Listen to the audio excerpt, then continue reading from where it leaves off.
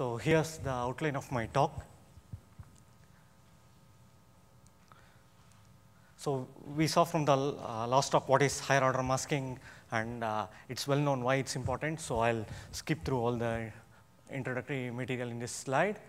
So one important point to note is that the complexity of side channel attacks increases exponentially with the number of shares for nearly all of the known masking schemes.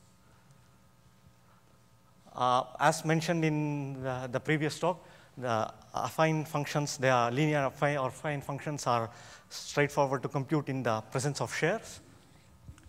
And the time complexity and random complexity is linear in the number of shares. So the main challenge while designing higher order masking schemes is to secure nonlinear functions and operations. And various higher order masking schemes mainly differ in how they secure the nonlinear operations. And note that in a block cipher evaluation, only the S-box computations are nonlinear operations.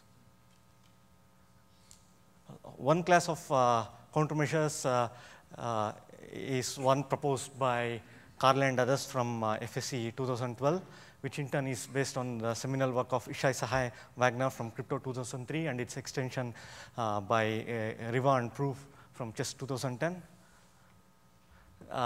This scheme, CGP-QR scheme, provides formal security guarantees in the probing leakage model, and it's well suited for software implementations. So the main idea behind their scheme is to represent D2R bit S-box as a polynomial or field of 2 power D elements. And now securely evaluating the S-box, computing the S-box in the presence of shares reduces to the problem of evaluating a polynomial in the presence of shares. While evaluating polynomials over binary finite fields, polynomial addition, multiplication by scalar, and squaring operations are linear. The cost is mainly determined by the nonlinear operations that are secured by the technique from Ishai Sahai and Wagner and its extension from Riva and Proof. So the time and randomness complexity to secure nonlinear multiplication or binary finite field, it takes quadratic amount of time and randomness. And there are already several improvements to the original CGP-QR scheme. Yep.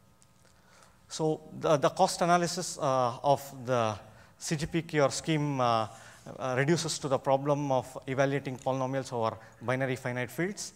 The cost model that we follow is just to count the nonlinear multiplications that are multiplications which are not squarings, and we ignore the cost of linear operations such as addition, scalar multiplication, and squaring because they are relatively cheap than a nonlinear multiplication. So the best polynomial evaluation method with respect to the nonlinear multiplicative complexity cost model is the one with proven worst case complexity is the parity split method proposed by Carle and others, which in turn is based on a method by Knuth and Eve. The worst case complexity of this method is square root of the order square root of 2 power D number of nonlinear multiplications.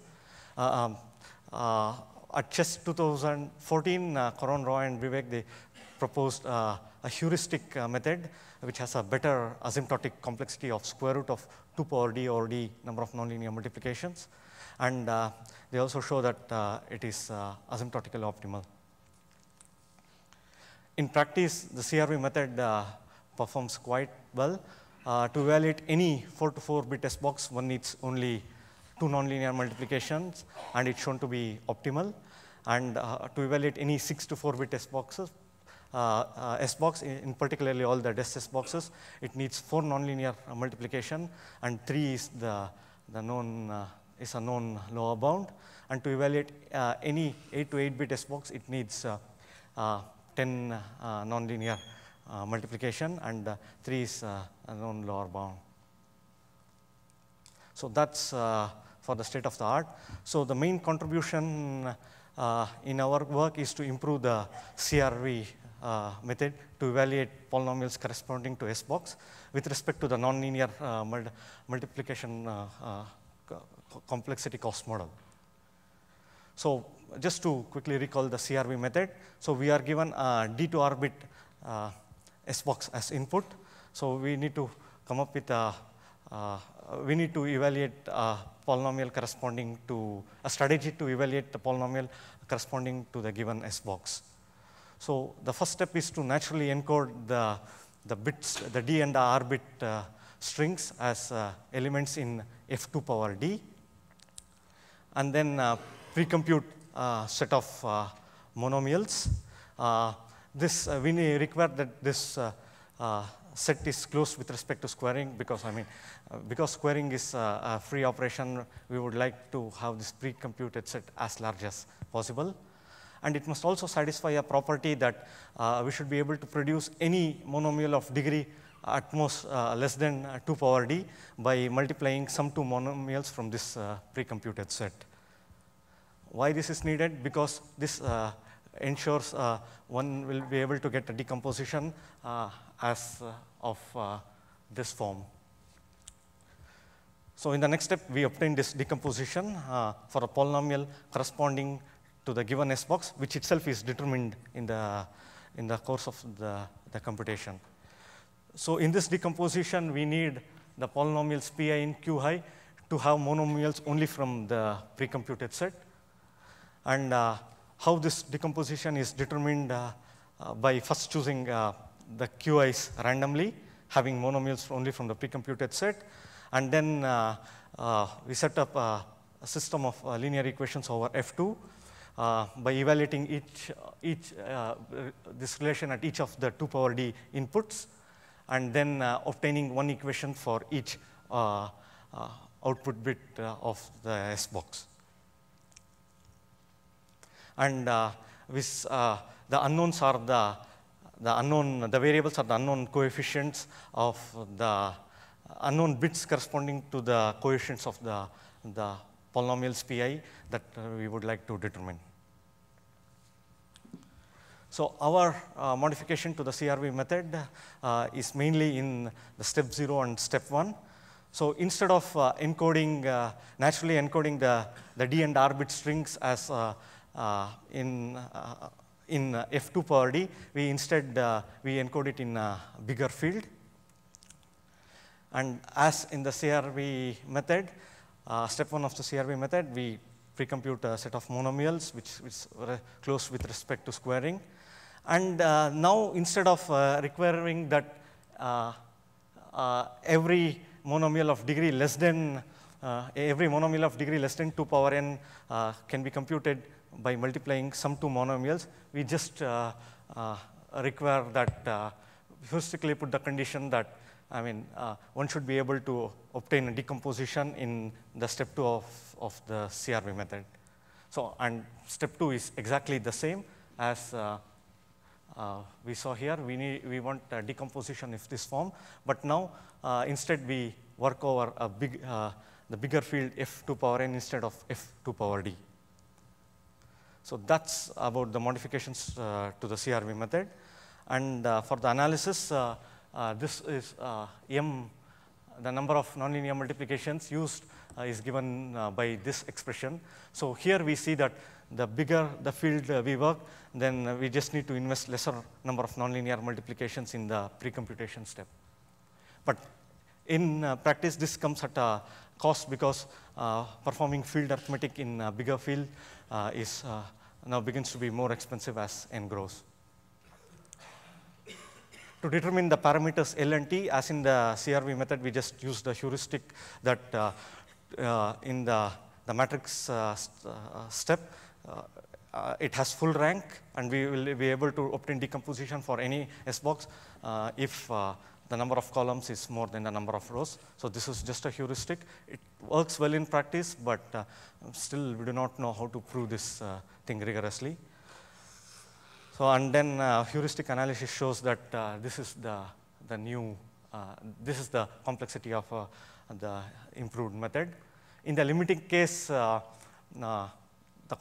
complexity is square root of t power d over d, which is half of that of the CRV method. But again, this analysis is only heuristic.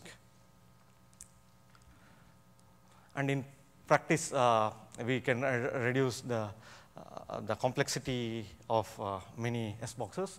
For 4-bit S boxes, 2 is already, while working over F2 power 8, I mean, we do not get any improvement for 4 to 4-bit S boxes for example, present, because 2 is already known to be optimal over any field. And but what is interesting is for 6 to 4-bit S boxes, in particular DES S boxes, we can do with 3 nonlinear multiplications instead of 4.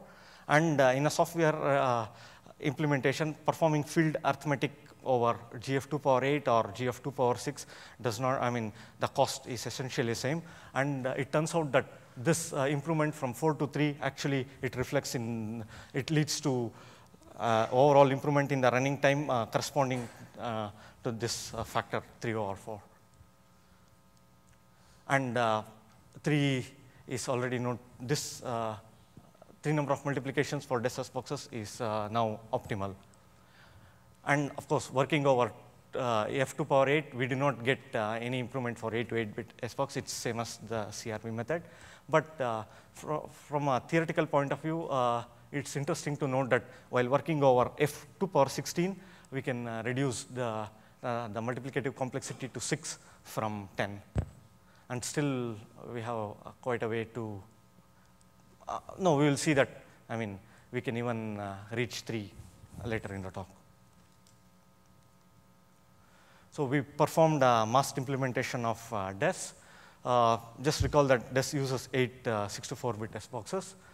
In the pre-computation step, the pre-computed set of monomials consists of constant, the given input x, and x cube and all its squares, and x power 7 and all its squares. And we obtain a decomposition of the form p of x to be equal to p1 q1 plus p2, where p1 q1 and p2, they have monomials only from this pre-computed set.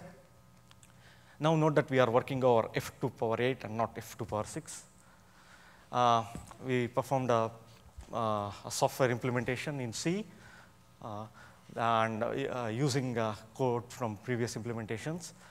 We ran the experiments on a laptop, but we ensured that we manipulated only bytes, and we tabulated linear functions for reasons of efficiency, and these functions can be stored in ROM. So these are the timing results. What we see in the third column, it corresponds to the number of shares. So for a 3-share input, the last column represents the overhead factor relative to an unprotected implementation. So it is 13 times lower compared to an unprotected implementation of DES. And it is better than the CRV method, which has a overhead factor of 18. And when there are 5 shares, we get an improvement of, now the factor is 26 instead of 35. When there are 7 shares, it is 42 instead of 58. And when there are 9 shares, it is 64 instead of 91. So we see that at least we get an improvement of at least 25% in the overall running time. And the RAM memory required is also now lesser, because we need to store, it's now lesser, and also the randomness complexity. So the remaining results that I present, they are mainly of theoretical interest. So in spite of our improvement to the CRV method, still the upper bound to evaluate any D to R bit S box is of the order square root of t power d over d. And using a different technique, we drastically improve this upper bound to logarithm of d. And the main idea is the observation that we can pack several independent multiplications in a smaller field in one multiplication or a big field extension. And then we can extract individual products using, it can be extracted for free using just linear projections, which do not cost. So, and you can refer to the paper for more details. And we show that this bound is optimal, and our argument is based on the algebraic degree. Algebraic degree of a polynomial is the maximum Hamming weight of its exponents corresponding to non-zero coefficients. When we perform a multiplication, algebraic degree can at most double. So in order to reach D, we need at least logarithm of D number of multiplications. And we could apply this technique to the case of AES and reduce the number of nonlinear multiplications to 3 while working over f to the power 16 instead of 4 over f to the power 8. So the main idea is to identify the field. The method is to identify the field of 2 power 8 elements as a subfield or f to the power 16. So we need to compute the x power 254 or f to the power 8. That's the nonlinear part of the AES S box. So first, using one nonlinear multiplication, compute x cube, and then form this element over f to the power 16, where x square is already computed for free from x cube, and it's combined with an element which is outside of f to the power 8. And then using one nonlinear multiplication, and x power 12 can be computed for free from x cube. So using one nonlinear multiplication, compute this product. And now we have this is equal to x power 14 plus z x power 15. And then we can extract x power 14 and x power 15 for free using linear maps. And then using one multiplication, we can compute this. So this sequence of operations is motivated from the paper by Gentry, Halevi, and Smart, where they homomorphically evaluate AES.